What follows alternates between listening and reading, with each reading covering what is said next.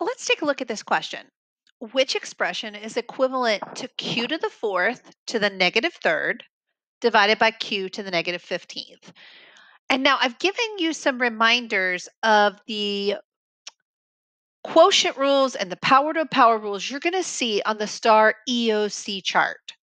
So let's see if we can put these together. Notice I see a power to a power, and the rule tells me I should actually multiply those powers together.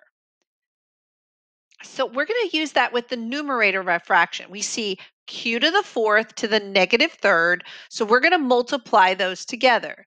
Q to the 4 times negative 3. And don't forget, we still have our q to the negative 15th on the denominator. All right, let's do that. 4 times negative 3, you can easily put that in your calculator. You're going to get negative 12.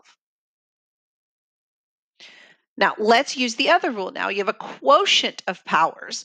So the rule tells us we should subtract there. So you might want to make some notes on your EOC chart to practice with that. So we'll do subtraction. Negative 12 minus negative 15. Now make a big deal out of the minus the negative. But friends, you can put this straight in your calculator. Type negative 12 minus negative 15. Or you can change that subtraction to an addition and change the sign of the next number, and that becomes negative 12 plus 15. That will give us q to the third, or answer choice H here.